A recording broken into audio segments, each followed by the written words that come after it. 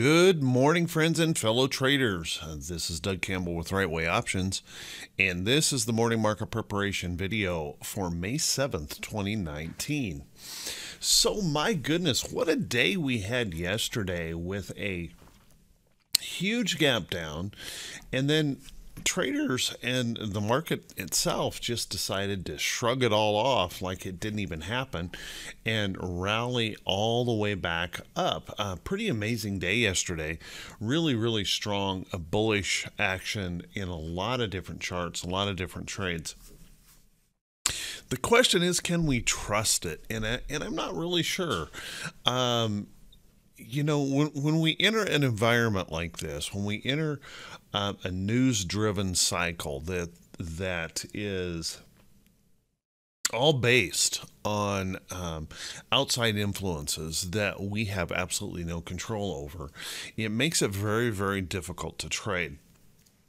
We have one of the things that it's very important to me is holding on to an edge. I want to have some kind of an edge someplace, somehow, in the market, meaning that I want to have some stability. I want to have a trend. I want to have a great price pattern.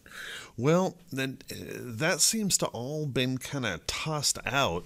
And even after that big rally back up, now this morning we're looking at a substantial gap down as the market continues to react to this news. So anyone who kind of chased into this during the night, or not during the night, or during the day yesterday thinking, oh, it's all over, I think they're wrong. I think we're going to see considerable volatility. It's going to make it very difficult for particularly swing traders to hold on to any kind of edge at all.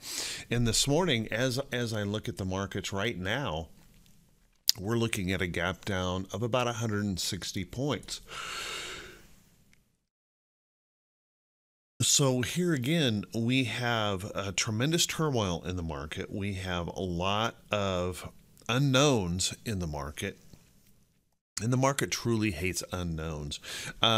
So I don't know what's going to happen, and I don't like the possibility that we could wake up every day to a substantial gap, even overnight reversals, based on these news items and the spin that's happening in the market. So what we do know for sure is, according to reports, is that we will have the Asian delegation resuming talks on trade. However, we have also learned during the night that they have walked back most of their concessions that they had made prior to this tariff threat. We also know that the president has entered this this tariff to take effect at 12:01 Friday. So now their negotiations are under tremendous pressure. Whether they can actually pull off a deal, boy, I don't know. It's certainly possible. But we do know that there is likely to be lots of tossing about, lots of news reports, and tremendous pressure on the market in a lot of different places. Now, let's couple to that this massive week of earnings that we have and all the things that can happen around that. So we toss all that stuff in, and then just for added measure, add in the tensions that are growing between the U.S. and Iran. A new carrier group being moved into the Gulf, and just tensions that are rising over there. Boy, we have a mix of unknowns here that could really create quite a little bit of volatility, making it very difficult for the swing trader to hold on to any edge. I would say the day trader probably has the upper hand right now, because of the volatility that we're likely to see and those big moves intraday and big swings. Where the swing trader trying to hold something overnight could be well, could be a little bit tough to do, very challenging in this environment. So kind of keep that in mind as you plan your risk forward. Now, having gotten through all of that, let's take a look and just see what the charts are telling us and set aside all of this other malarkey and just look at the price action of the chart. Well, first off, let's take a look. We did do exactly what I said yesterday would be important. If we hold on to this price support, we could be in really good shape. And that actually occurred. We held that price support. Buyers stepped in here, pushing us all the way back up. Now, we pushed right back up through this price resistance. So we had that price resistance, just a, almost a 500-point rally in the Dow yesterday, as we kind of ignored what was going on in the trade negotiation. So tremendous rally. So we're back up above this price resistance, but now this morning we're gapping back down below it. And it's going to be kind of interesting to see how the market reacts to that today. If we can hold in this area, we maybe, I don't know if we can continue to shrug this stuff. Oh, I'm sorry, I bumped my microphone. I don't know if we can continue to shrug this stuff off. I don't know if we can continue what we can do here, or if the bears are actually going to build any support in here. What I would tell you is failing back down below this could be a little bit of a problem for us today. And it won't become a major problem unless we drop below this level. So if we can hold in here, we should be okay, at least for the time being. But just remember, we're going to be subject to big morning gaps, possibly even complete overnight reversals as this drama plays out. So plan your risk carefully on how you want to deal with that. Let's take a look at the SPY. Pretty amazing rally back. I mean, that's all you can say. And I mentioned yesterday that if we can hold trend, and if we can hold this level of support right in here, we're going to be in good shape. That's exactly what occurred. Held on to that, and now this morning we are gapping down. Now we're still holding that support on this morning gap down. I think that's a good sign. As long as we can hang in there, we have opportunity to rally. What we don't want to see after this gap down is follow through selling that breaks that support, because then we're likely coming down into this area. So watch that close if we happen to break it. Let's take a look at the Qs. Now, Qs also did exactly what I had talked about yesterday, that if we hold on to this support level, we're going to be in good shape. And that's exactly what happened. We bounced down into there and immediately saw buyers bringing this right back up. But once again this morning, we are now getting a substantial gap down here. So as long as we hold above this level of support, I think we're in pretty good shape. But if we were to happen to open in here and drift down into this area, we could have some pain and suffering yet to come. Because my guess is there's going to be a significant number of stop losses down underneath those levels, and that's where those extra selling could come in. So watch that close. And then IWM really hasn't been participating for days and days and days as the market rallied, has now decided to get inspired. And two nice days, big white candles standing up here. But now once again we are getting a little bit of a gap down this morning. However, that gap down is pulling back right into price support of these highs. So as long as we hold above that area, as a matter of fact, I would say as long as we hold above this area and trend, I think we're in good shape here on IWM, starting to show signs of life. So we'll have to kind of keep a close eye on that as this drama plays itself out in DC. Let's take a look at the VIX. Now the VIX had quite a response yesterday. And we spiked up really, really quickly. And remember, I mentioned that what's going to be important is this holds as resistance. And that's exactly what happened yesterday. We spiked up and then turned around and came right back as we rallied. But notice that we didn't give up all of the fear. That fear held up in here substantially. You would think after rallying all the way back up that fear would have gone away, and that's not the case. So gap up this morning could definitely push us above this area. And I think the critical place that we're going to have to watch is if we happen to hold this area as support. Anywhere up in here, we could run into a little bit of extra resistance.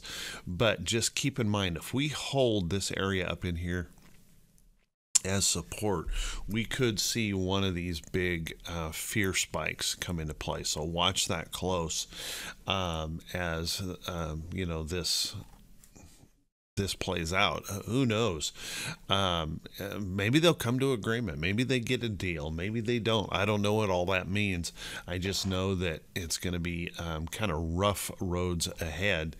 And I would say if you're a new trader, if you're inexperienced as a trader, it might be a really good idea to just stand aside and watch from the sidelines, learn from it, maybe paper trade, but to avoid risking a lot of money during this kind of market. Let's take a look at T21. 22. That 4-week new high, new low ratio, really remarkable yesterday, how that 4-week new high, new low ratio really made very little move here, you know, after gapping down nearly 500 points and then rallying all the way back up. Pretty substantial price move, but T21-22 stayed up here in these upper ranges. Now, what this means is that we still have plenty of upside potential in this chart, and you can also see that we have plenty of downside potential as well. So keep that in mind as we're gapping down this morning. We've got plenty of room to potentially move to the downside according to T21-22. Let's take a look at our economic calendar today, and luckily we have a relatively light economic calendar. At 10 o'clock we have the jobs report. We do have had a Fed speaker this morning, but other than that, not much going on here on the economic calendar. So luckily we don't have any big events coming into play, adding extra tension or pressure to the market as they try to move through. We had just short of 400 companies reporting earnings today. Those companies are rolling in pretty fast and furious. Keep an eye on those earnings reports. Make sure that when you're trading, you are paying attention, close attention, to those stocks that are reporting, because you don't want to get caught just being surprised by an earnings report and not being prepared for it. So kind of keep that in mind. Watch those reports carefully, and remember to protect your capital around those earnings reports. And the rest of the week, just huge numbers. We have over 400 companies reporting Wednesday, over 500 companies reporting on Thursday. So lots of reports coming in, and you know that can create tremendous volatility on its own, let alone the beginning of trade negotiations again on Wednesday, and what the outcome of that could be. So crazy times for the market, for sure and for certain. So with that, everyone, hey, I want to wish you all a great day. I want to wish you great profits. And if this is the first time you've seen these videos, please do me a favor. Click that subscribe button on YouTube, the follow me button on Facebook, click those thumbs up buttons, and leave a comment. You guys have just been awesome. I truly, truly appreciate all your support, all of the kind words and comments, and just know that every time you click that thumbs up button and you leave a comment, it helps those algorithms show these videos to more people. So if you believe this is helpful information to you, then please take the time to do that. It makes a big difference. And also, please feel free to share this video on any of your social media feeds. You're more than welcome to do that. So let's take a look at a few stocks that could be setting up. There's some really good looking charts out there. It's going to be really difficult to trade them though, in light of this volatility. Let's take a quick look at some a few stocks that I've been watching pretty closely. SNPS. Take a look at this beautiful trend. This trend has just been incredible, holding up nicely here, and a nice bullish candle here reacting directly to trend and price support. We have this beautiful move up here. Any follow through to this to the upside may be a great potential trade. On the short side, you may want to take a look at stocks like AT&T. AT&T putting in that bit of a failure pattern right in here, rallying back and showing failure. I'm actually short T, and a lot of folks in RWO are short T, and you can see that opportunity for this to maybe slip on lower. So we'll have to watch that close, but hey, anything is possible. So there's some long trades, there's some short trades, and it's hard to know what to do right now in this market with so much craziness. Now, LMT, I made mention of LMT yesterday as a possible trade idea, and I said that, you know, the tensions between U.S. and Iran that are building could definitely help this stock. Well, that seemed to play out yesterday, and a nice bullish candle as we're popping through on LMT. Really nice chart, really good price pattern to potentially trade. Take a look at Lulu. Lulu holding in there really strongly. Yesterday, after that big gap down, just hanging in there beautifully, and showing signs that this doesn't want to go down yet. So you might want to keep an eye on Lulu. I'm going to caution everyone to be careful not to over trade right now. It's really easy to kind of get caught up and want to jump into a whole bunch of trades when we see so many bullish signals in the charts. But yet again, just don't forget about the volatility of this market. And if you do decide to trade, make sure you trade smaller than normal positions based on that volatility, because we could really see those big overnight swings occur. And just a thought in protecting your capital, I always hate to see folks losing their money to the market. And I plan to do very little trading right now. I don't feel like I have much of an edge in the market, and I've had a great year so far.